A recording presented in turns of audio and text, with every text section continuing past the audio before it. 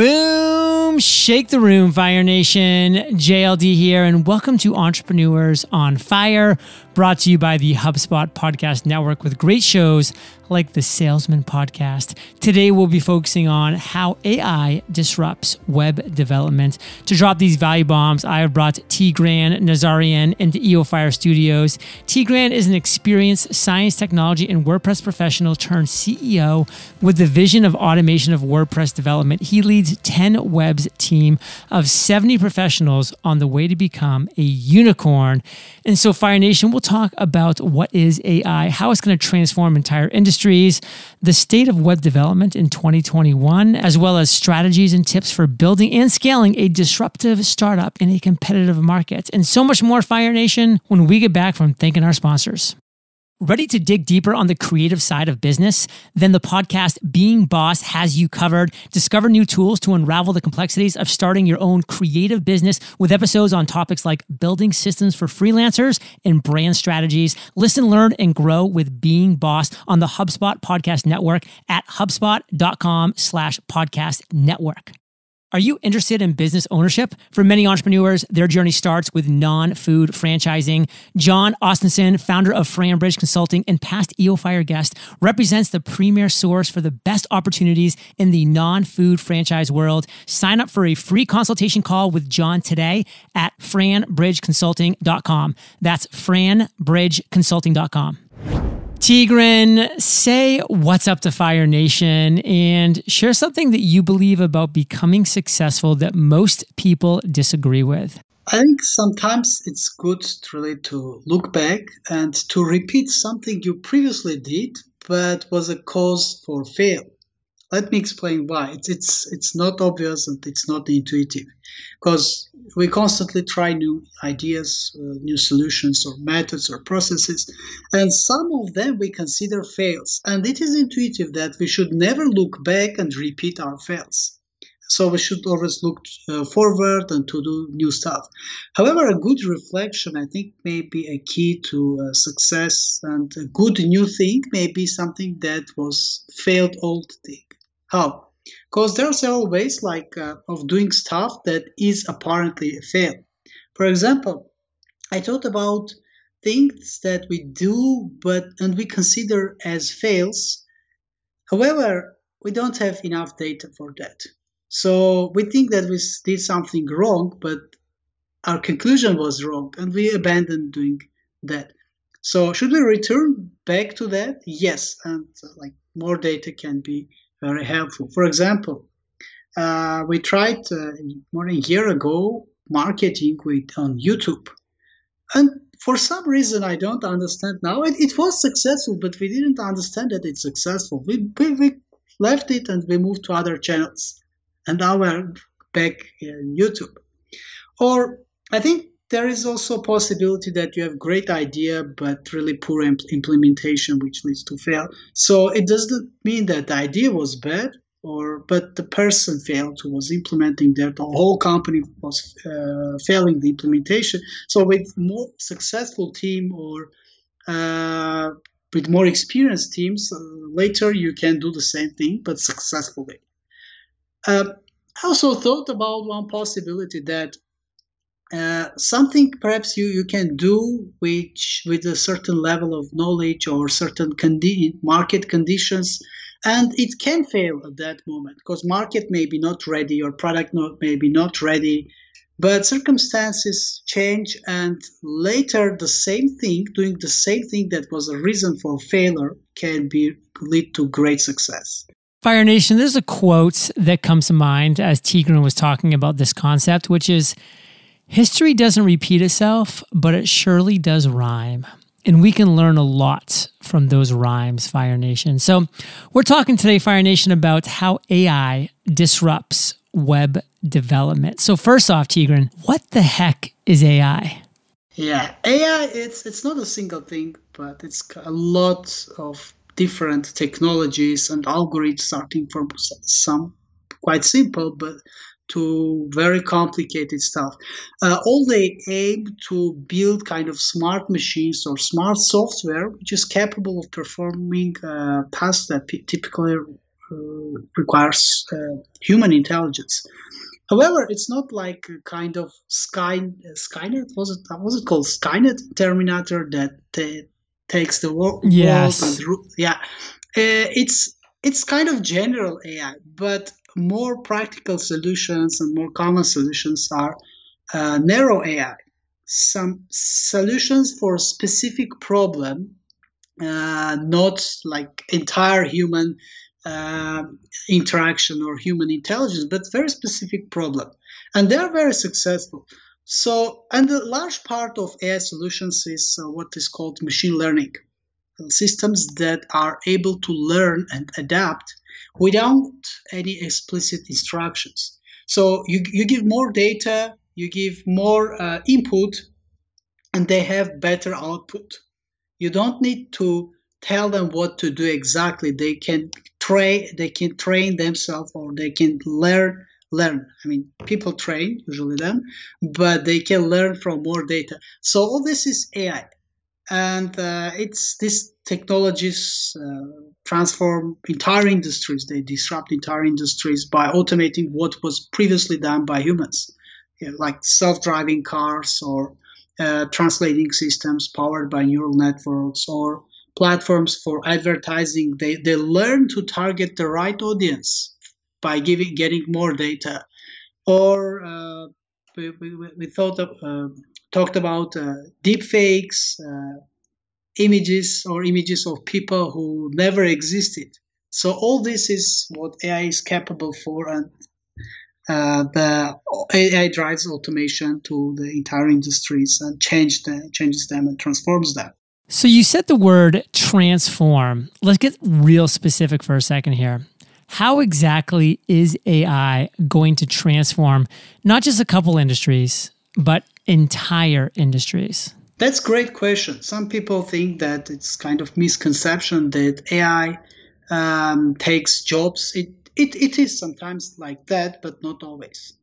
So transformation is when you have a lot of stuff which is manual, and you can automate that. People spend less time doing manual work. You just click, or what was previously done during days or hours, it takes, let's say, a couple of minutes. And a lot of AI related stuff is related to large data. For humans, it's really hard to work with large data, but for algorithms, it's much easier. So algorithms can draw conclusions based on large data, see patterns there that people are unable to do, or it would take too much time to do that. So in this regard, like I talk about AI transforming industries. For example, like for graphic design, it transforms it in a way that what was previously created by humans can be created by algorithms now. For example, like branding stuff, like logo of company, or slogans, or even like content creation, writing entire texts, entire like articles by AI, which even a lot of people would not be able to recognize that it's written by AI. This is the transformation AI leads to. Uh, Regarding web development, the industry and our industry, I would say that AI is can help to create great tools for professionals. It's not like AI is taking jobs, but AI can be really helpful stuff in the hand of professionals to ease their internal processes, to help them to simplify what they do. For example, site creation or landing page creation. It's quite manual work, but AI can simplify that and automate that. What was like previously hours, it will take minutes. Or so effectively, it allows effectively to scale businesses of agencies or professionals. In what way? They spend less time, they produce more value. And it also nice that because that is also nice because it allows people to focus on creative tasks, no, rather than like spend a lot of time on manual routine stuff. So it's kind of waste. It's kind of waste of human potential when we spend a lot of time by doing like repetitive manual stuff. Right. I mean, come on, Fire Nation. We have better ways to spend our time than just turning a wrench and tightening a bolt over and over and over again. There's creative, amazing, fun ways to spend your time. And we're going to be talking about the state of web development. We're going to be talking about strategies and tips for building and scaling when we get back from thanking our sponsors. Are you interested in business ownership? For many entrepreneurs, their journey starts with non-food franchising. Franchising is simply the better path for many entrepreneurs, and interest in franchising is at an all-time high. Lucky for you, Jon Ostenson, founder of FranBridge Consulting, is here to help you explore the world of non-food franchising opportunities today. Jon and his FranBridge consulting team are part of the largest brokerage in the U.S., the FCC, and are the premier source for the best opportunities in the non-food franchise world. They can help with virtually every type of non-food franchise, including car washes and oil changes, health and fitness, installation and driveways, kids education, business coaching, and more. Jon has been a guest on Entrepreneurs on Fire multiple times because he has served as an Inc. 500 franchisor, a multi-brand franchisee, and he's in the top 1% of consultants nationwide in client placements. The best part, Jon is offering to personally speak with each and every Fire Nation listener who would like to connect and discuss franchise opportunities for free. Sign up for your one-on-one call with Jon today at FranBridgeConsulting.com. That's FRAN BridgeConsulting.com. If you're looking for a virtual event that will help you grow your network and learn from global industry leaders across business, marketing, sales, and customer success, then you're in luck. Inbound 2021, hosted with Love by HubSpot, takes place online October 12th to 14th, and the lineup is amazing. Oprah Winfrey, David Chang, Spike Lee, and other greats will be dropping value and inspiration on a custom digital platform, giving you an online event experience like you've never seen before. This is the one event you don't want to miss this year. Sessions will include topics like breaking into uncharted territory, social responsibility at scale, and more. Grab a free starter pass to access all Spotlight conversations or upgrade to a Powerhouse Pass for full access to breakout sessions, curated meetups, and on-demand content. Inbound 2021, hosted with Love by HubSpot, takes place online October 12th to 14th. Find inspiration, explore the custom digital platform, grow your network, and learn from global industry leaders across business, marketing, sales, and customer success. Learn more about the Inbound 2021 lineup and register now for free at inbound.com. Tigran, we're back, and I want to talk a little bit about your belief of the state of web development in 2021. Complexity. Web development, it's right now, it's not what it was like 20 years ago.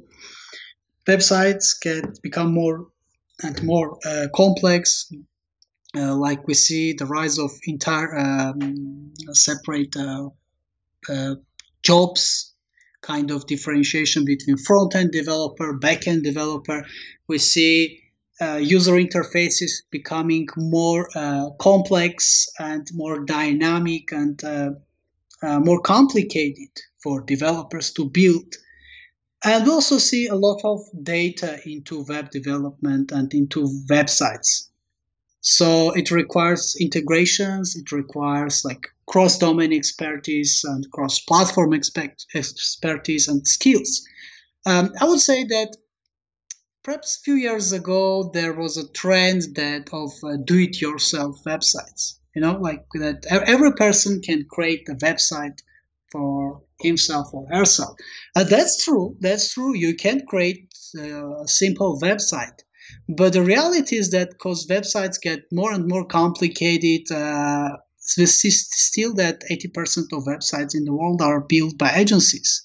So, and there was a trend, and there is a trend of low-code or no-code solutions, but that does not mean automatically that they target non-professionals, because professionals use them and they can scale their processes, their businesses. I mean, those who create websites, for example, using these tools. So I would say that the trend is that more and more businesses outsource their website development to agencies. It's not like they don't want to build that themselves, but it's this kind of distraction. It's better to outsource that, taking into account the complexity of building website, of hosting it, of optimizing, maintaining, and rather than have like a dedicated in-house team. I mean, of course, for small or medium businesses, large businesses or enterprises can afford that. But and the trend for like a single person having website, it's nice, but we see a lot of content right now. It goes to social media with digital creators there, like in Instagram, TikTok. So in this regard, simple sites can be replaced by such solutions in social media, but more complex websites, they always will require uh, professionals to build and maintain them. And if we look at the industry now and see the market shares of different platforms, we see that WordPress is like king there, because like more than 40% of websites are powered by WordPress. So, and the rest, the other solutions like Wix or other do-it-yourself solutions, they have less than 10% of the market. And there are several reasons for that. I don't go deep into the reasons, but it's obvious that these solutions are the WordPress is proven solution, and despite the fact that it's kind of 15-year-old platform, it's still growing and its market share is growing. Uh, so I would say that WordPress is still cool and even cooler than any time before. So one thing I want to move into next, Tigran, is your company, because you obviously have a vision of all of this. You know what's going on, and 10 Web, your company, is doing a lot of really cool things. So break it down. What is your company's vision of automation going forward? Our company, 10 Web, it's an automated WordPress platform. And this is all-in-one solution for agencies. I mean, professionals, like single persons, like freelancers, up to large agencies, like who create hundreds of websites. So our vision is that web development has a great potential for automation. And we have, before creating 10 Web, we had around 6 or 7 years of experience in WordPress and more than 10 years in web development. So we saw a great need of automation. With that vision of automation, a few months ago, we raised 2 million seed round with Sierra Ventures and AI Fund. So we're backed by them, and they are extremely supportive. What do we mean when saying automation? We mean that the processes and the workflow of professionals of agencies should be automated to the most possible extent. For example, creating website, it can be automated through artificial intelligence solutions. Like instead of dragging, dropping widgets or creating templates, one can do that in minutes with a neural network powered solution. Or there are a lot of technical stuff there, like page speed automation or website speed automation for businesses. I would explain perhaps in a couple of words what is that. Speed of website is extremely important for its conversion. It's essential for its ranking. So Google has a score, a single score or double score for mobile and desktop, which is called page speed score. So with 10Web, we provide automated 90 plus page speed score. So it means that websites hosted on our platform are really super fast. But this solution is technically quite challenging, and we provided automated solution for agencies because one needs to spend time to optimize each web page on website to check if it's good enough, whether it's okay or perhaps something is broken there. And this is the solution that we automated. And we think that with this type of solutions, we can save a lot of time of professionals. Like we know how expensive they are hiring like a web developer or other stuff.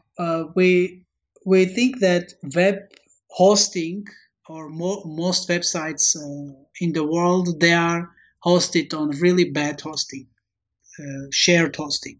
And we think that time of shared hosting, it's a thing of the past, because one can really build great hosting solution on Google Cloud or Amazon AWS Cloud or Azure Cloud, which can be really great and have good price, uh, and avoid all these limitations and all these problems with shared hosting. But we see until now most of websites are hosted on shared hosting. So our vision of automation is that hosting should be really fast, should be really high performing with modern technologies, with cloud technologies that exist now. And we also think about the entire process of professionals, of agencies. They don't only build website or do this one-time stuff and leave their websites, but they spend a lot of time for maintaining websites. They spend time to selling what they created or what they want to create to potential customers. So sales process is there. And for them, it's important also maintenance and upsell of their services. So we consider that all this can be automated, all this can be added more value on top of what they provide, and their waste of can be reduced. I mean, internal waste of spending too much time on different stuff. So with this, we want to really set high bar for both agencies and also small and medium businesses, or those who outsource their website creation to agencies. And we would like really to see a lot of fast websites and a lot of secure websites, optimized websites in the world. I want to end with a bang, Tigran, because you shared a lot of cool stuff about what you see as really voids in the marketplace and underserved markets when it comes to speed of websites, shared servers, all these other things. And you jumped in there and you're filling that void with 10 Web. What are some strategies and tips for our listeners, for Fire Nation, when it comes to building and scaling a disruptive startup like you are in a very competitive market?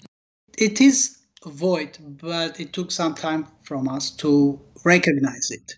So it appears as kind of really competitive market, but we see that there is blue ocean with agencies, with professionals, because there is no single solution or no, perhaps there are small solutions, but no like large company targeting specifically agencies or creating automated tools for them.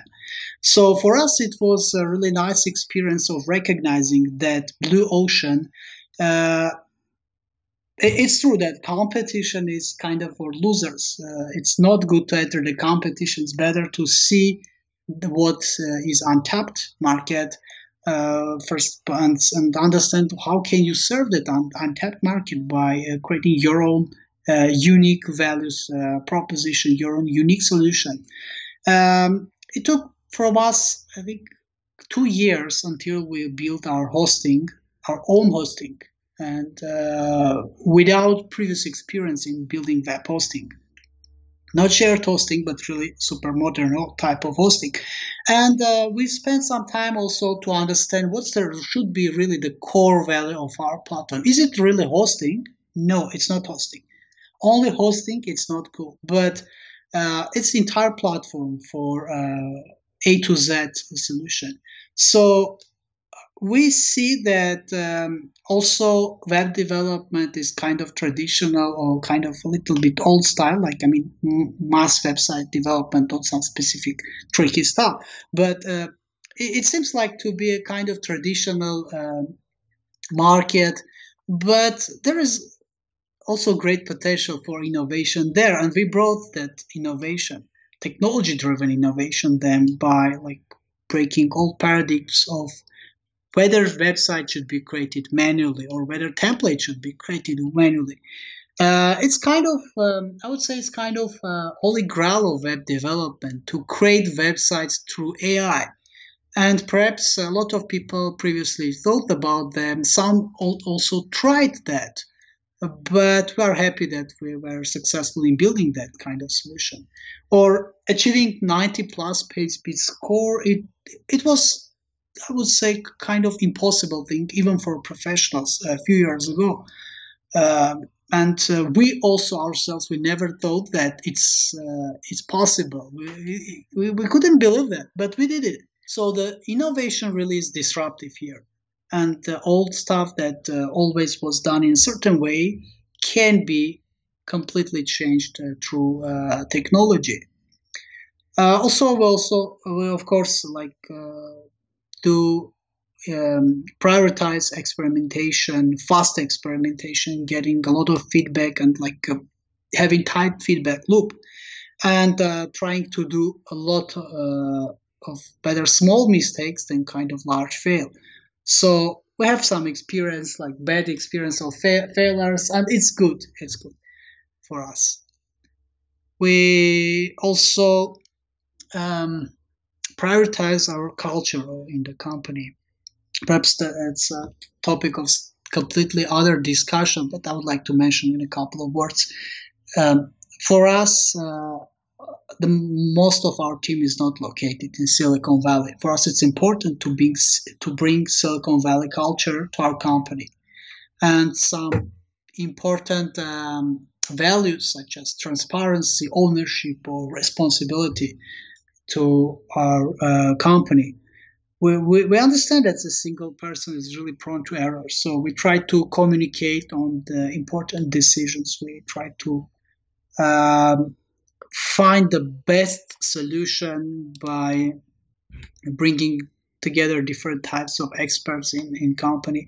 Previously, as Alder taught, we had good experience in web development, but personally, I was engineer. I was not manager. I was not a business executive. So what was my path personally?